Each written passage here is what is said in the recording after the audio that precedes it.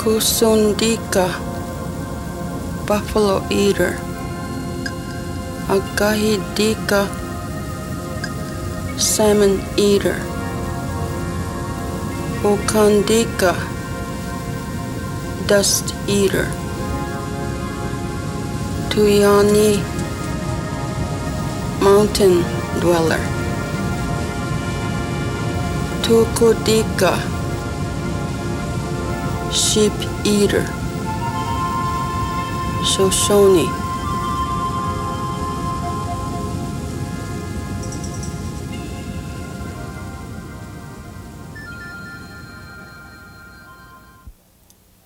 A short time ago, I learned that among the mountain crows there lived an old woman who was the very last of her tribe and who was so old she seemed like a spirit from another world.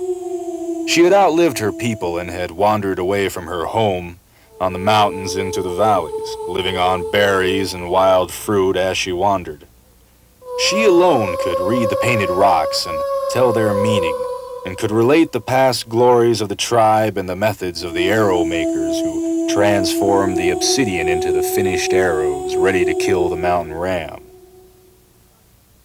Bill Allen, in 1877, prospecting for gold in the vicinity of the Bighorn Mountains, encountered the old woman he had heard about. Later, in 1913, he published a romantic book entitled The Sheepeaters. Though unsubstantiated, the book weaves a provocative tale of a lost culture of mountain-dwelling Indians who depended on the Rocky Mountain bighorn sheep for their survival, and who came to a tragic end. In the sand lies a dead cedar, torn from the mountaintop and crashing down the canyon. It was carried by the rushing waters out into the beach and deposited in the sand. Sitting on a branch of this cedar is an old woman. Her white locks hang crisp and short on her bony shoulders. Her face is covered with a semi-parchment, brown as the forest leaves, and drawn tight over her high cheekbones. The last of her race. Yes, long ago her people have become extinct. But death does not claim her, and she wanders alone until picked up by the mountain Absarokies. I sat down by her side and asked her by sign talk, "Are you a Sioux?" Well, she shook her head. "Are you a Blackfoot?" Again, she shook her head. I made many signs of the different tribes, but in the Crow sign she said no to them all.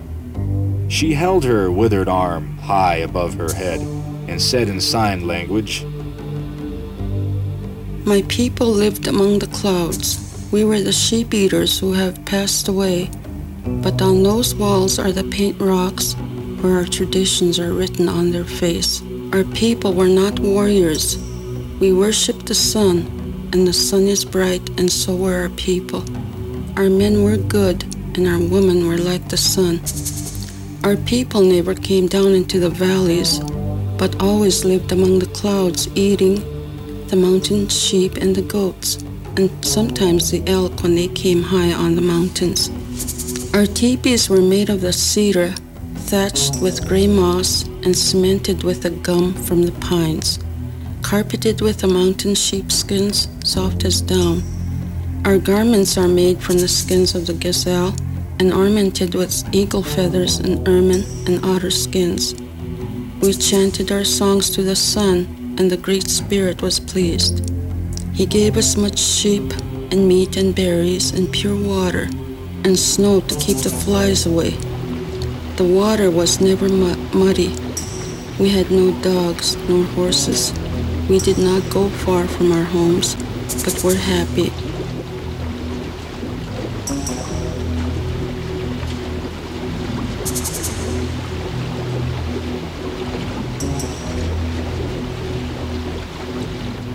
Who were the Sheepeaters, these mysterious mountain people? In the diaries of fur trappers and other early explorers can be found references to timid mountain dwellers and poor Indians who had no horses and hunted only with bow and arrow. They spoke a Shoshone dialect, but it is evident that they were different from the mounted plains Shoshone who hunted buffalo with British rifles and fought great Indian wars. Some authorities believe they migrated north out of the Great Basin of California and Nevada, where Shoshone-speaking people had maintained a hunter-gatherer lifestyle for millennia. But there is also reason to believe that they may have been descended from the prehistoric inhabitants of the Yellowstone region. Evidence is scant, but the accounts of early explorers and the work of archaeologists and anthropologists have given us compelling clues to the origins of this mysterious mountain people. Osborne Russell, a farm boy from Maine, made 5 visits to the wild Yellowstone Plateau as a fur trapper in the early 19th century. One of his favorite spots he called his secluded valley was the Lamar Valley in northeastern Yellowstone. In 1835, Russell encountered a small band of Snake Indians who seemed utterly content in their high mountain home. We found a few Snake Indians comprising 6 men, 7 women, and 8 or 10 children who were the only inhabitants of this lonely and secluded spot. They were all neatly clothed in dressed deer and sheepskins of the best quality and seemed to be perfectly happy. Their personal property consisted of one old butcher knife, nearly worn to the back, 2 shattered fusees, which had long since become useless for want of ammunition, a small stone pot, and about 30 dogs on which they carried their skins, clothing, provisions on their hunting excursions. The Shoshone Indians had a tradition of designating different groups of their tribe by their primary food sources. Thus, the mounted Shoshone, also known as Snake or Bannock, who hunted buffalo on the high plains were called Kusundika, or buffalo eaters.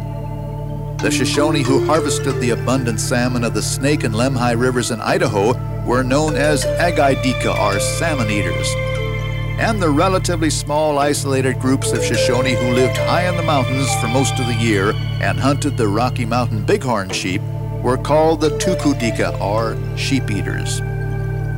But evidence has surfaced that might suggest the Shoshone people as a whole are descended from prehistoric inhabitants of Montana, Idaho, and Wyoming.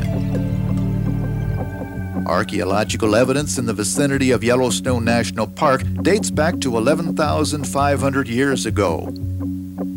Could the sheep-eaters, with their Stone Age traditions, have been descended from the mammoth hunters? Les Davis of Montana State University has extensively studied the prehistorical archaeology of Montana.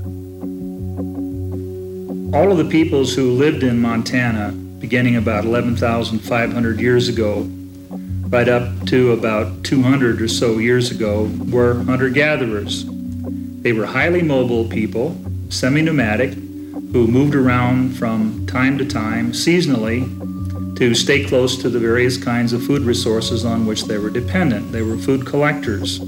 As such, they covered an enormous amount of space.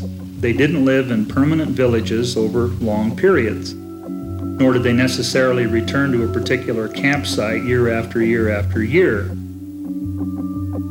The Shoshoneans seem to be manifested in the archaeological record by the extensive use of obsidian for making arrow points, the use of steatite pipes, the use of steatite pots, and the production of a very fragile but useful type of earthenware pottery fired in open fireplaces.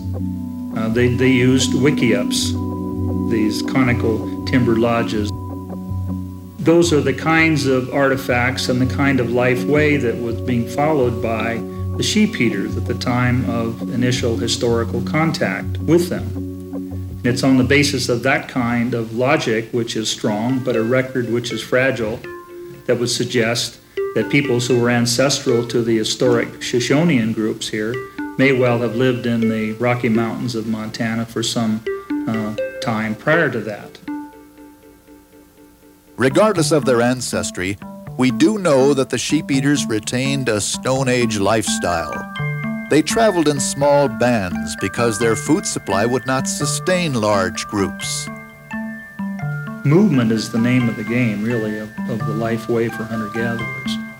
But they would, in an ordinary course of affairs, the sheep-eaters would simply go somewhere else and join their relatives. Two bands would merge to form one band. One group would move away to join another band or another one.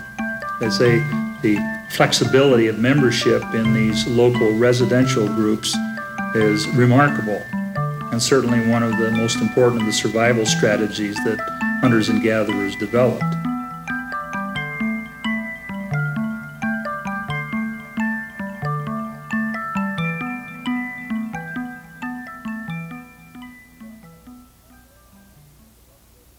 But as time went on and the buffalo became scarce on the plains, other Indians began to encroach on the sheep-eaters.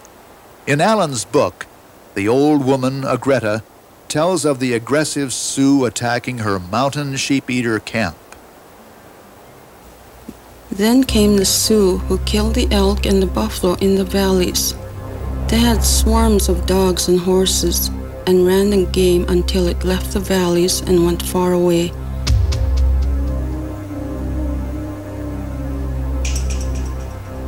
Our chief met them on the steep precipice and ordered them to stop where they were, but they murmured and made signs of battle.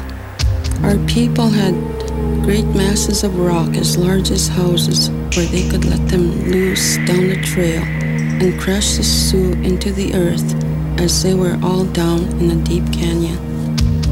The time had come for action, and the sheep-eaters assembled at the narrow trail, headed by their chieftain, Red Eagle. Great excitement prevailed. The squaws and children had hidden among the rocks with all their robes and earthly possessions. The wild and savage Sioux knew no fear and were pressing up the narrow trail with war paint and feathers, their grim visages scowling in the sunlight as they came.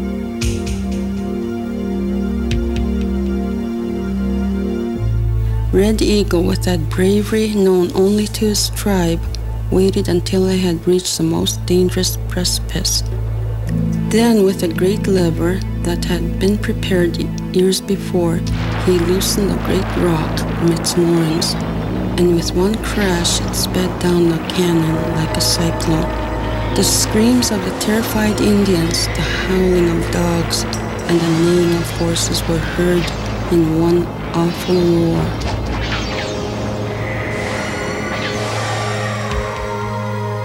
The battle was over.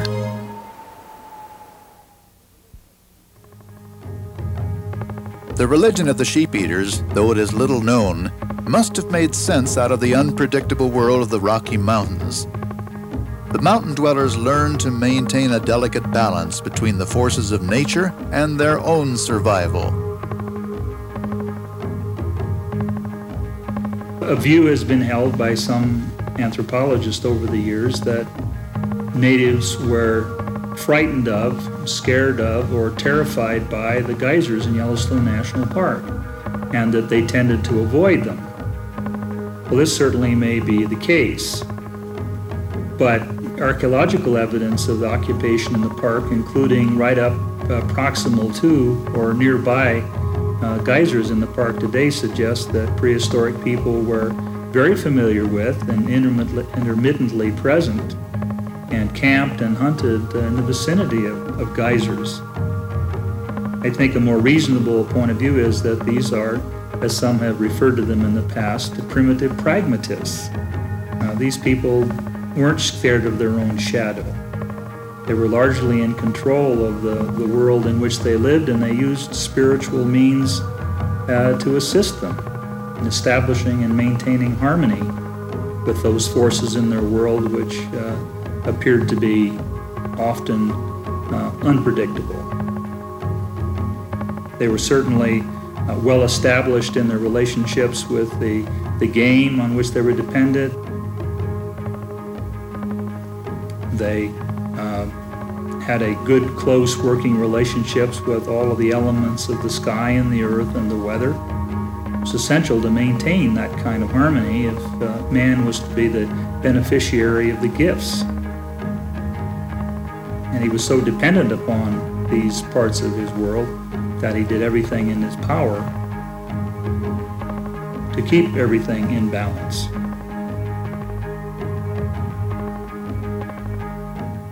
Much of the sheep-eaters' food, clothing, and weapons was extracted from one animal, the Rocky Mountain bighorn sheep, though they utilized other animals as they were available.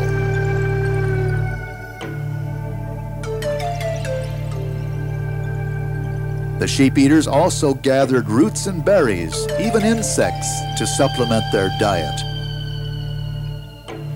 They schedule their movements from one campsite to another campsite based on foreknowledge and prior knowledge of when plants are becoming available. Many of the plants have only about a 10-day or a 2-week window during which they can be collected before they go to seed. But these people have an intimate familiarity of all of the mineral, vegetable, and animal resources that are available in their environment, and have to be able to very accurately predict when and where these resources become available.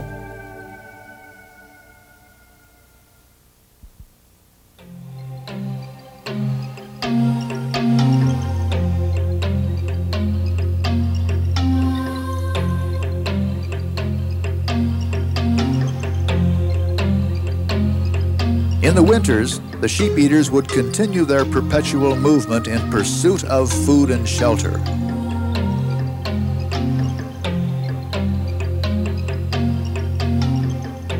The general pattern is to move to lower elevation along rivers that flow during the winter, if at all possible, to get the shelter from the cruel winter winds, to avoid deep snow, and to get fuel. And of course, a good many of the game species were also driven out of high elevation down into a lower elevation, and so were potentially available to hunters and gatherers living in river bottoms. The best, most reasonable proposition that people will abandon the deep snow areas. After all, there's nothing there. Everything else has moved out.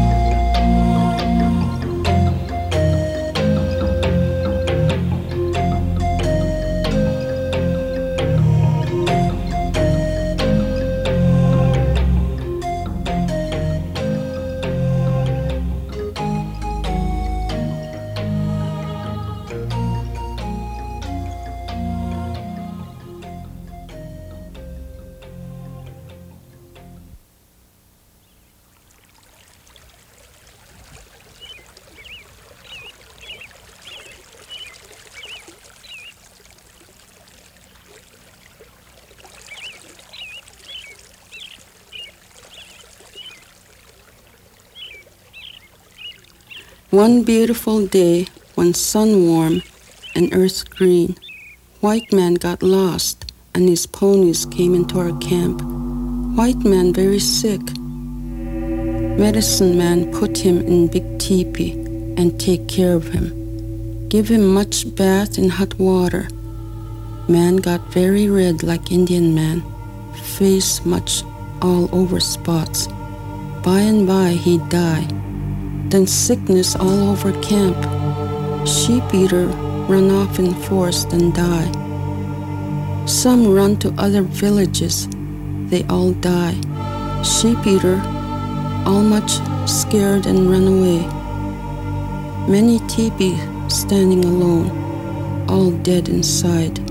Red eagle die, red arrow die. Me no die, me very much scare. Go off in mountains, eat berries, cherries, rest. Me find many sheep-eater dead in woods. By and by, sheep-eaters, not many. They go to other Indian tribes down in valley on river, where much big water runs.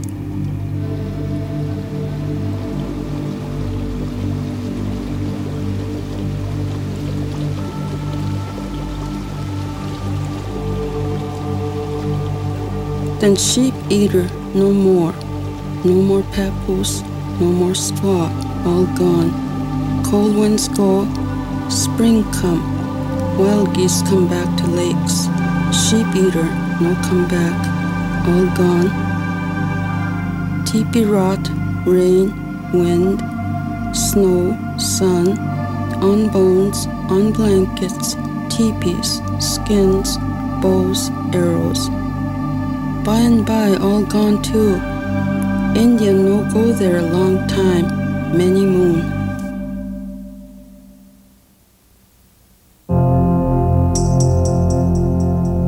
For a while, at least, the sheep-eaters managed to keep their simple world in balance with nothing more than the primary resources of wild plants and animals, and an intimate knowledge of the natural ecology.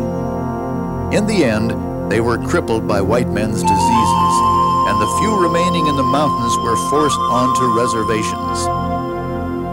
In their millennia of existence, they took little from the earth, and they learned to live with the earth in harmony. Perhaps that is why they are so fascinating to us. In our age of computers and artificial environments, it is somehow reassuring to know that the human species can exist without our technological shroud. In reviewing the life of the sheep-eaters, perhaps we disclose a deep longing as well as a need to rediscover our own balance with the natural world.